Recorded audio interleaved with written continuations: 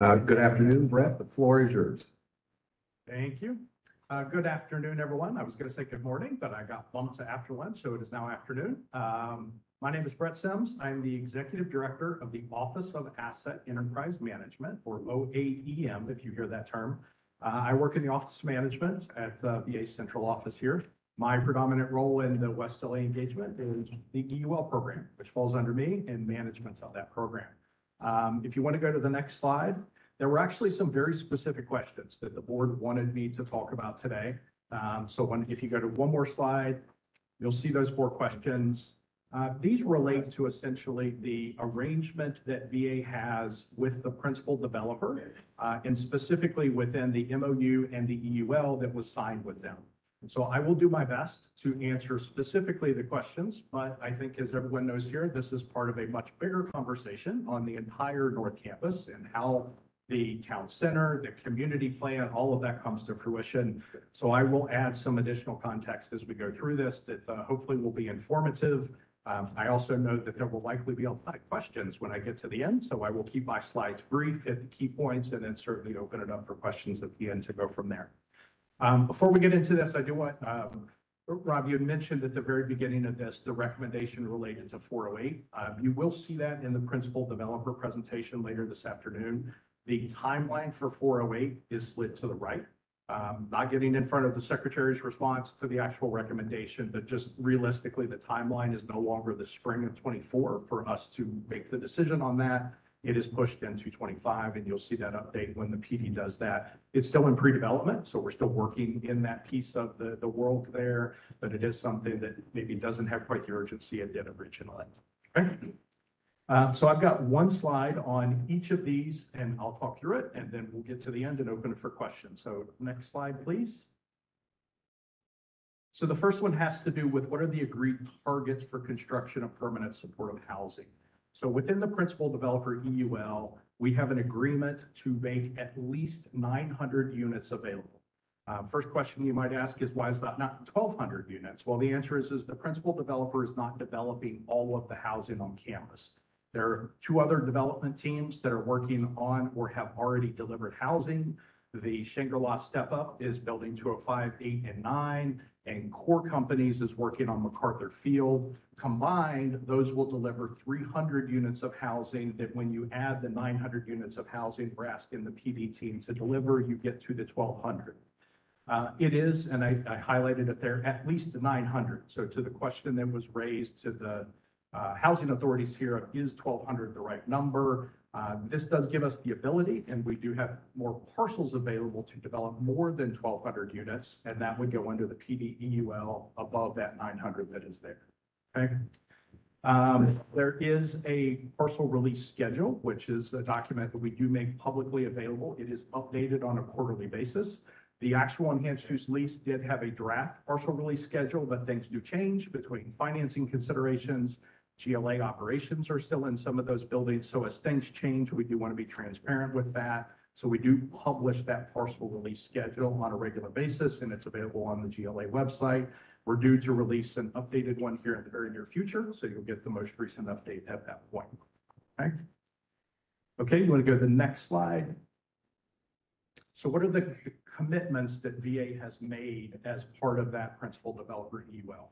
And realistically, there's a couple, and the biggest one is our assets. So land and buildings that are made available to the PD team for redevelopment purposes to convert into the housing and the supportive services that are necessary there. We also have the ability to do capital contributions. Capital contribution is something that the EUL statute allows VA to contribute money from our minor construction account to an enhanced use lease developer to help offset the cost for specific things that need to be offset. Example would be historic buildings or buildings in poor condition. If there's a lot of abatement that's needed, that's not necessarily something that they typically get financed through low income housing tax credits or other financing sources.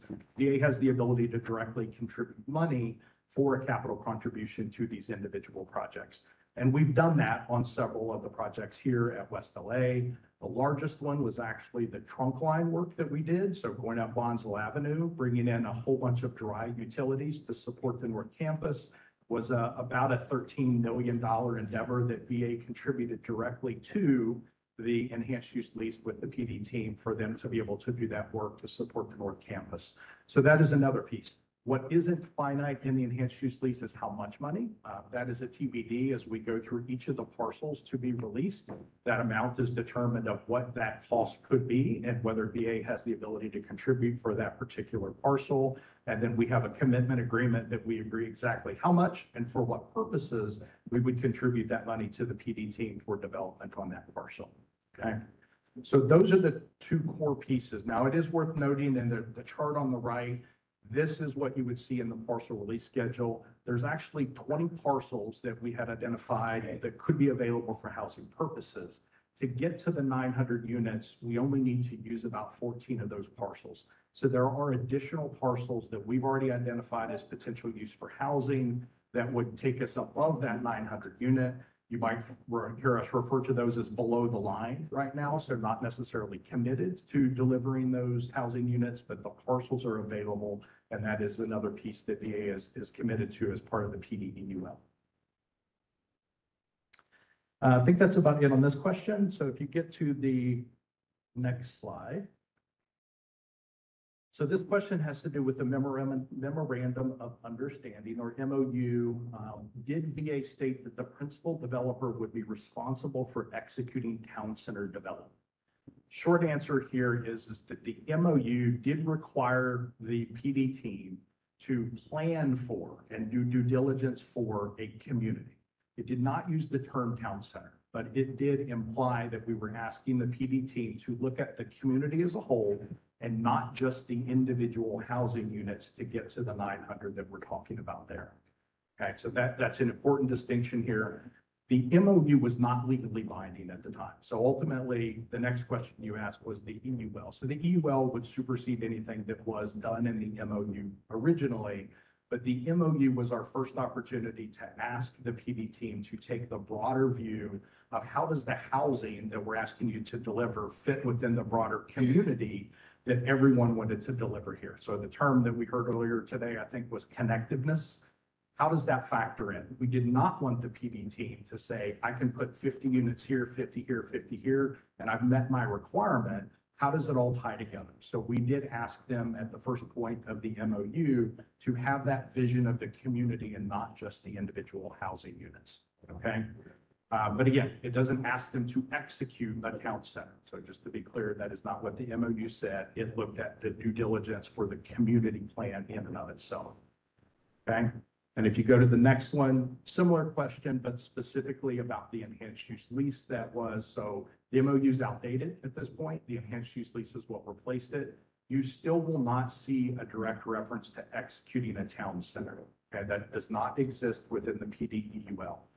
What does exist within the PDEUL is the requirement for the supportive services to go along with the housing. So what we're requiring the PD team to deliver is not housing, it's permanent supportive housing. So there are services that go along with that we are asking them to deliver specifically, but we've also asked them to continue with that view of the community and help coordinate those services across the community.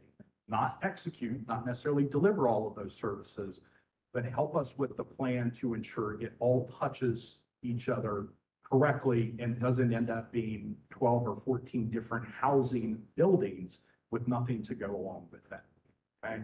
So this is a trickier question when you really get down to it, because it starts with what is the town center? So the town center is not necessarily a thing that you would ask someone to execute.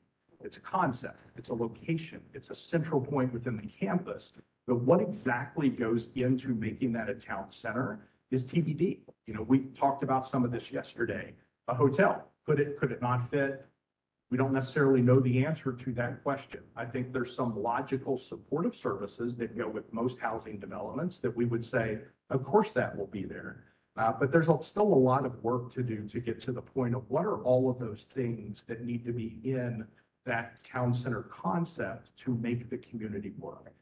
Some of those things will fall to the PD team because it's a supportive service for the housing directly. It is something directly tied to the residents of the North Campus that they would deliver as part of one of the EULs on the North Campus. There will also clearly be things that are not part of the supportive services that fall outside of that. Simplest example, the coffee shop.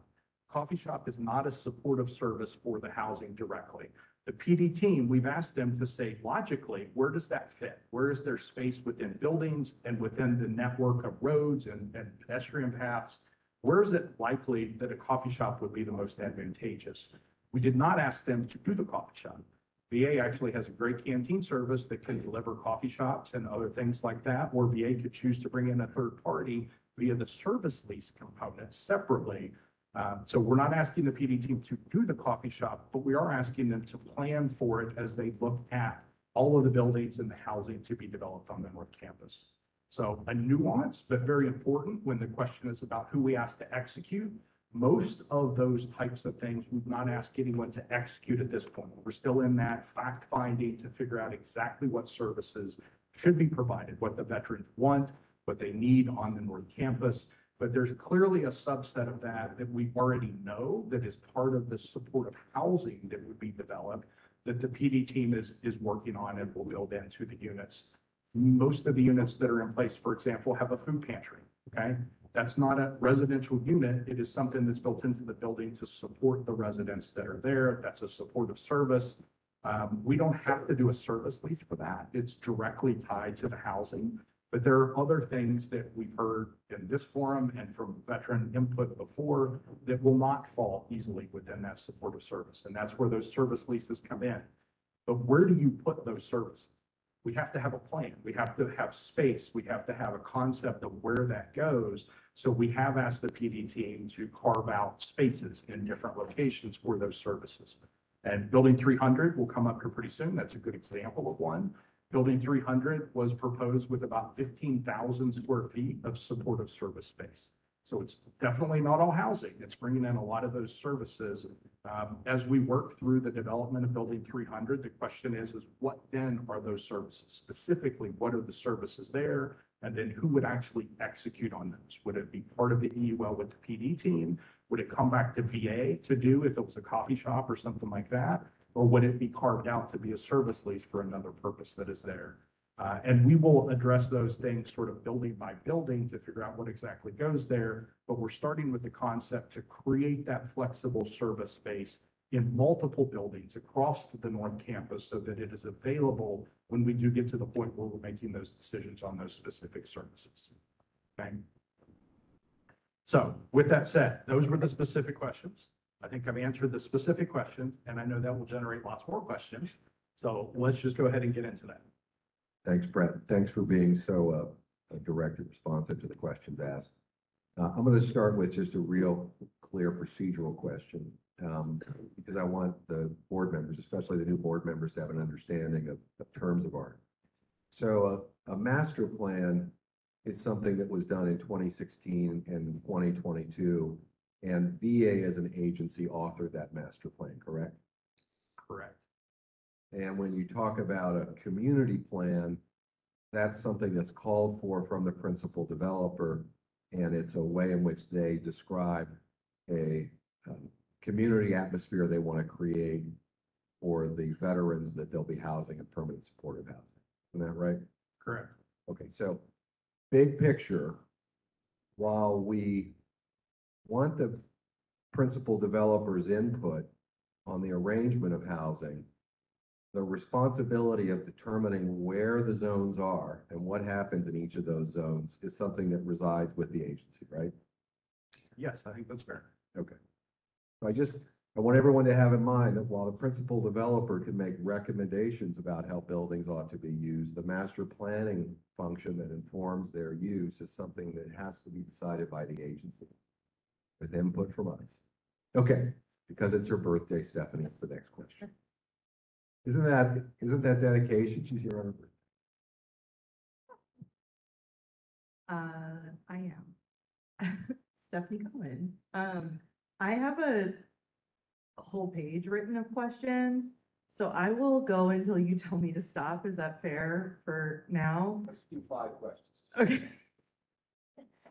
Okay, so my first question is about the parcel release schedule. When is the Q1 parcel release schedule going to be released? I would say within the next week, 2 weeks tops. Okay, and I just want to confirm that at the beginning, the first question you answered, or before you started answering questions, you said that building 408 is pushed to a later timeline, and you said 2025. Do you know when in 2025? I would say spring. I don't know exactly which month we're projecting, but spring of 25.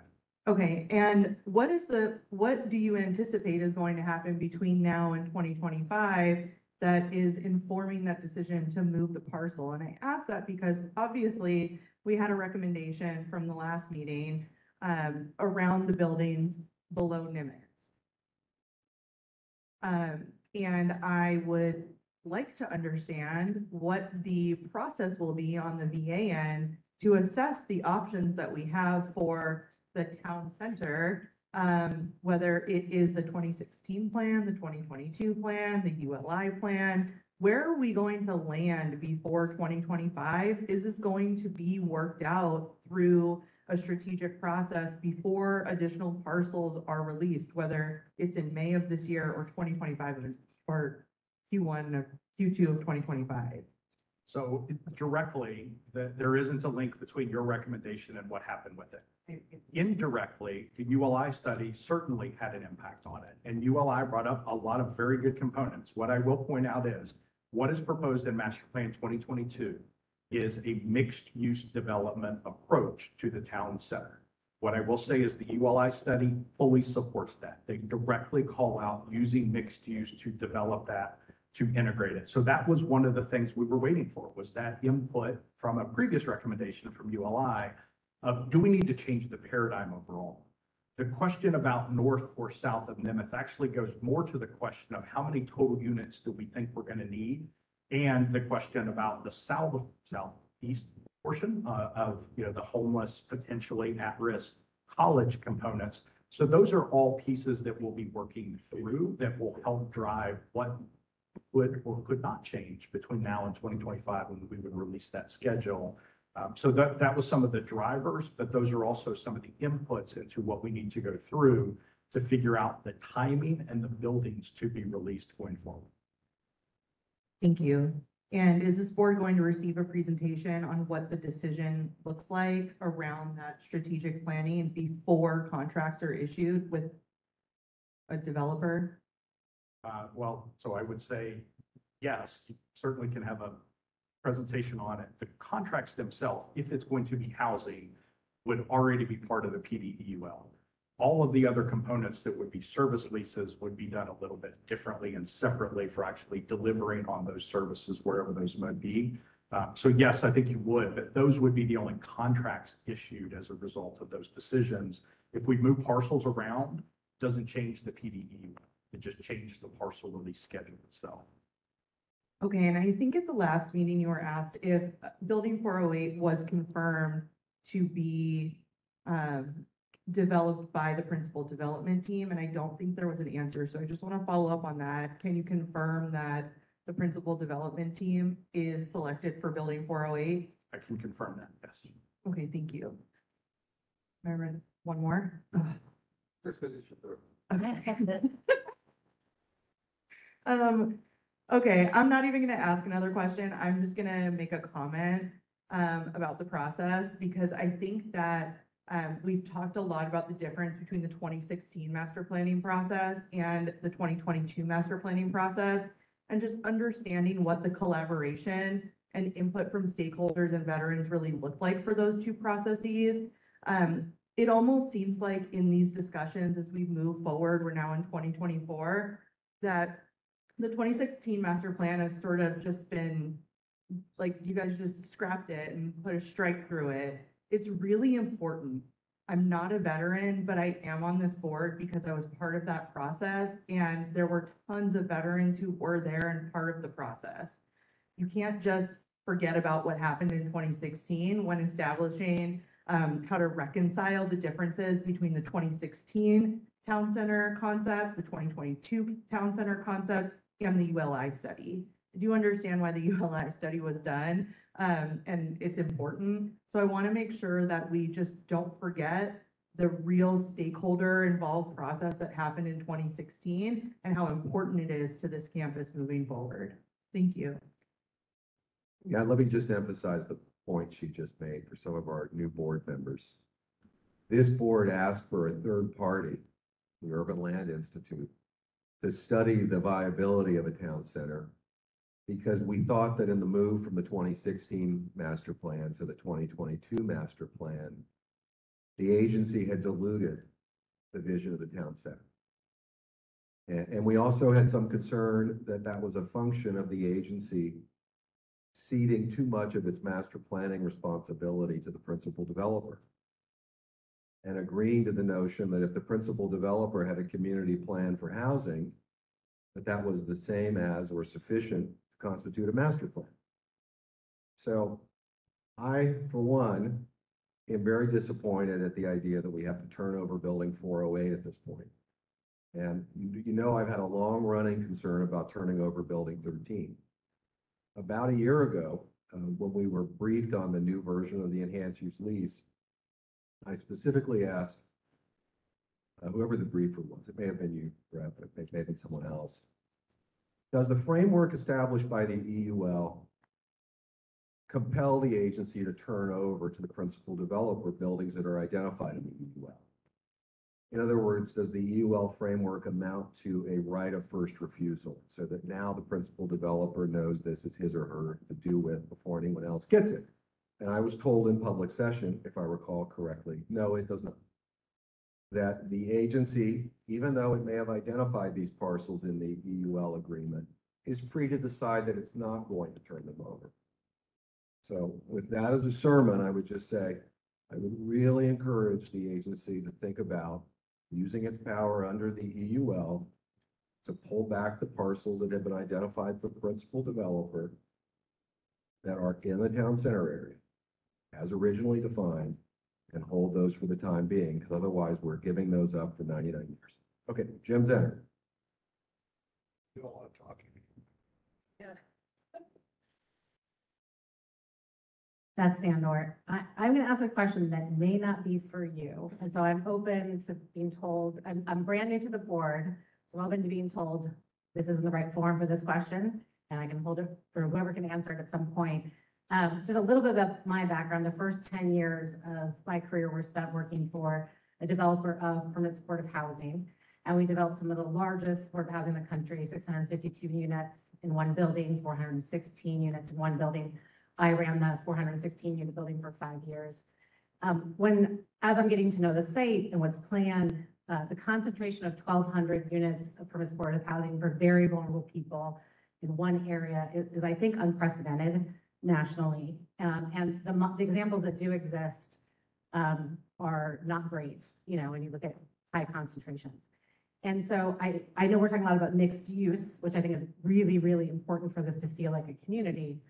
But what have the conversations been about mixed income, and especially on the North Campus, not this segregation of certain populations in certain areas and those things not being integrated? So again, this might not be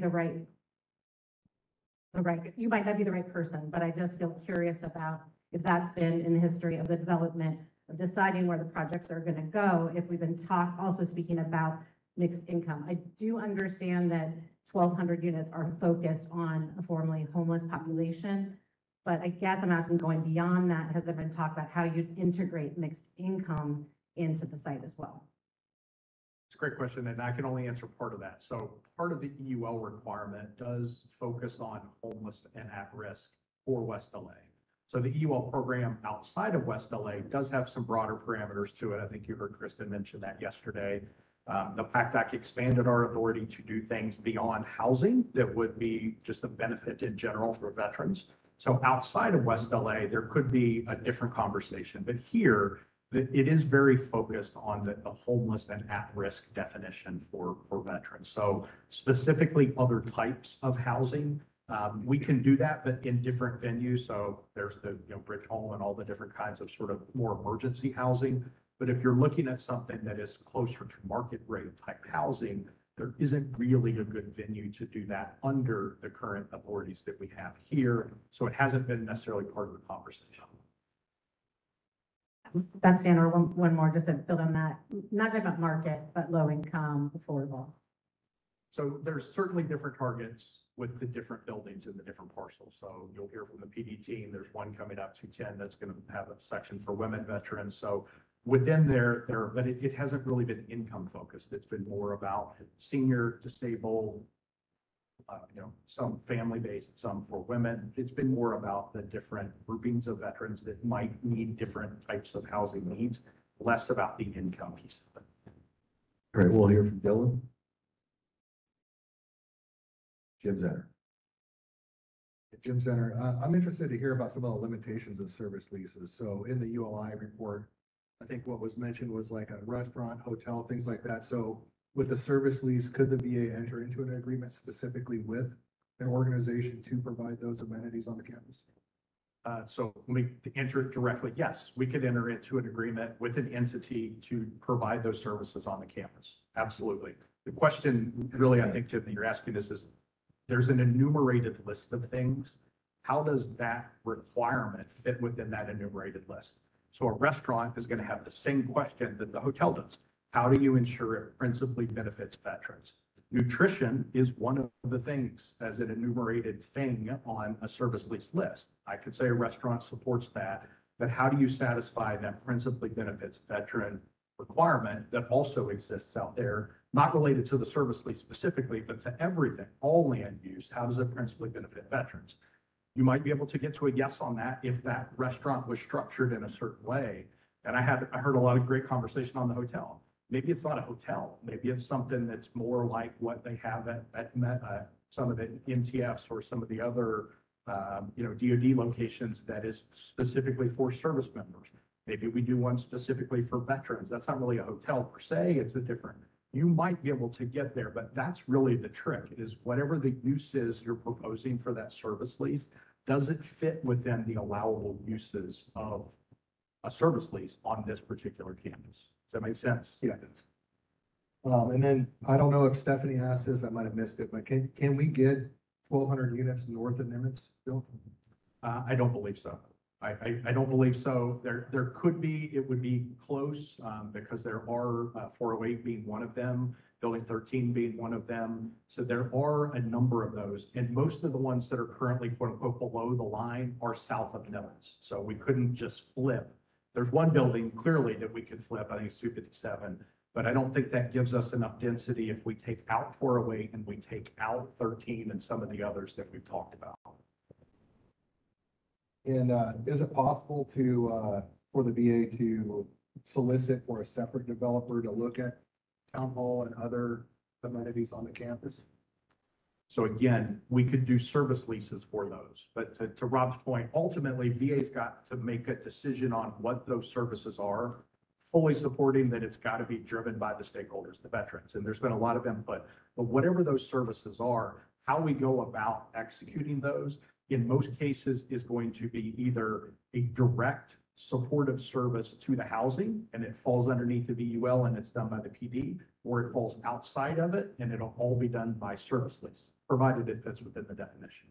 Great, thank you. I think the important piece here is making sure that the stakeholder engagement's right for those type of facilities, because it's important to get the opinions of our fellow veterans that are on the campus, that live on the campus, but you're also going to want to have folks like myself and other veterans who are hiring managers coming up here onto the campus and using the campus, interacting with veterans and their families that are on the campus to really kind of integrate that piece. And if we fail in the stakeholder engagement on that, I think we might not get this right.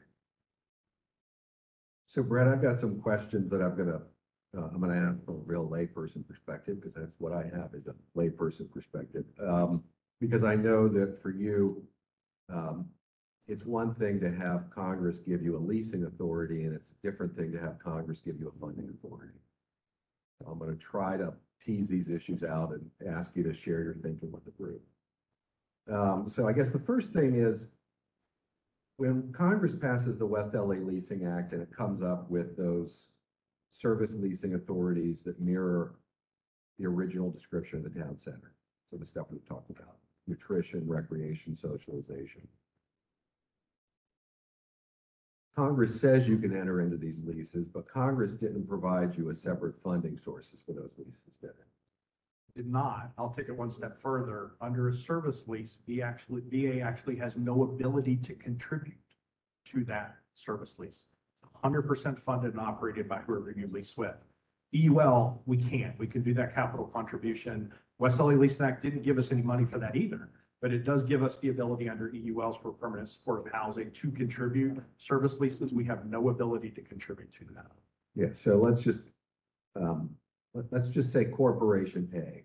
Let's just assume it's a private corporation. If it wanted to come in and operate a restaurant on this property under a ground lease, under the service lease authority of the West LA Leasing Act, the challenge it would face is most conventional financing wouldn't want to serve a captive population that's limited to principally benefiting veterans, right? That while we think that's a desirable mission, most market-based lenders wouldn't agree to finance that construction, correct? I would agree with that. Okay. So what I want the board to appreciate is we've got a mismatch here. And it's not a mismatch that's the agency's fault. It's a mismatch. We just haven't told Congress we need these things married up. So that's the first example. I guess the second thing I was going to ask you is, we've talked a lot about Building 13, and there's some of us who regard it as one of the real architectural gems, and we'd like to put a lot of the civic identity of the campus in it. But I also know that you, based on that outline, say, hey, if we give it to the principal developer, they can put 24 units on the second floor. And by means of doing that, they can finance the rehabilitation of it.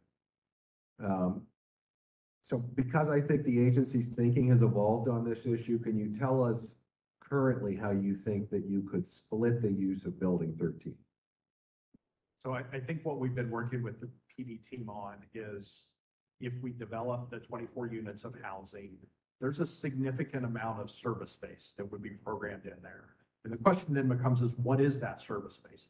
Some of it, and I think what we had envisioned and the PD team would envision, is Building 13 would serve more of the community service space rather than the building service space. So you wouldn't necessarily, in other buildings, you might have a computer room and a food pantry and things like that in almost every building out there. Building 13 would have a lot more communal space that was designed to support the entire North Campus veteran population and beyond that, because that is one of the areas we talked about as having, coffee shop or restaurant or dining options. But it would also have a very large, like, conference room, for lack of a better term, a gathering area, a grand ballroom type scenario there that is not supportive to the housing. It is for the community. So it's a community amenity. How much of that space could be made available is sort of the question, but it's a significant amount. Building 13 would be predominantly service space rather than the individual residents. And I want to make sure I understand, to take Building 13 as an example. Would the principal developer have the fee interest in the second floor and VA would hold the fee interest in the ground floor? If it was those communal uses, like I'll just use the restaurant, and I'm not saying restaurant fits within the service lease definition, so my attorneys don't get upset. If you conceived a restaurant that met all of the requirements and you could enter into a service lease, when that building is leased to the principal developer, that square footage would be carved out. VA would retain responsibility and ownership of that space. So the agency's thinking has evolved on this, I think, because I think when we asked this question about a year ago, the notion was we couldn't split buildings by floor and enter separate leases. Is that right? We can do that, yes. Okay. So we've got this mismatch, as you've explained it, where Congress said you can enter into these service leases to support the town center, but we don't have any obvious funding source. When I went back and looked at the early work of the Federal Advisory Committee years before I got involved, I saw that early on there was a suggestion that we ought to explore Chip-in Act funding. For those of you who don't know, the Chip-in Act was something passed by Congress about 7 years ago. And it allows projects that are on the Strategic Capital Improvement Plan to be paid for by private donors. And It's been used on just a few sites around the country, but it's been used pretty creatively, and I trust you can all see the relevance of it here. The question I have for you, Brett, is, because I know you study the skip probably more carefully than anyone within the agency. Could we make some of these town center activities fit within the parameters of the skip so that we could invite third-party funding? The quick answer is no. And I say that because the end result of the chip-in project has to be a donation of that asset to VA, and it has to satisfy a VA requirement. So if you're going to use it for a function that VA doesn't have the authority to operate, I'm just making things up here, but a hotel, VA doesn't have the authority to operate a hotel. Even if someone donated that asset to it, it wouldn't satisfy that it meets a VA requirement to come there. So that's the challenge with it. They have to donate it, and it has to be a bona fide VA requirement that they donate. So I need to make sure I understand this. Is when Congress passes the West LA Leasing Act and says in B1, you're authorized to enter into service leases. And I think it's clear Congress is contemplating creation of a town center on this federal property. Is that not a VA requirement? It is not. That's why it would be a service lease for the third party to do that on behalf of the veteran community, not VA. The lawyers are going to have an argument about this, and I want to be in the room. Because because then we've got a real big mismatch that we either have to resolve or we have to go back to Congress on. So let me get to my final question for you. So you told us there's this mismatch between what Congress said we can do in terms of a town center and no funding. And I take it your preferred solution is we've got all this recent appropriation from Congress in the form of the enhanced use lease. And so the parties who have entered into enhanced use lease agreements, like the principal developer, we should go ahead and partner with them. Is that your preferred course to execute the town center? Again, no, because I don't think the town center is a thing that I can say someone any individual is going to execute. I do think that the town center concept of mixed use, for the exact mismatch that you just described, funding is available to develop and renovate housing.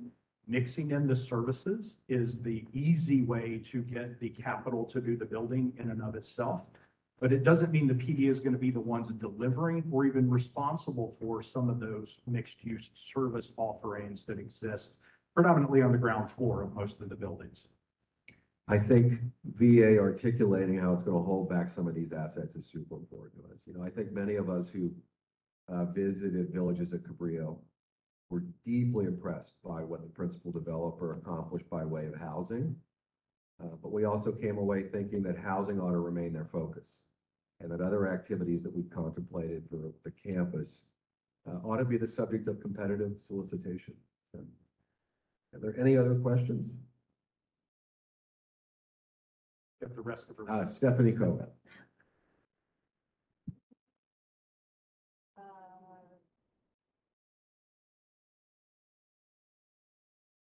Stephanie Cohen. I don't have a question. I have one last comment because it would not be right of me to not make the comment, and I would lay in bed later tonight and wish that I did. This board was created for a reason, and we need to remember that between the board and the VA in these discussions.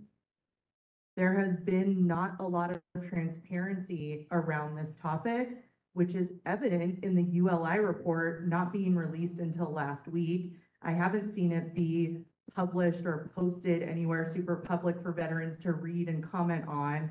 I only had a week to read it, and I'm on this board that is responsible for this. It's unacceptable, and this board is going to hold the VA accountable for these things. We need transparency moving forward when parcels are being released, when parcels are being scheduled, when decisions are being made between the principal development team and the VA.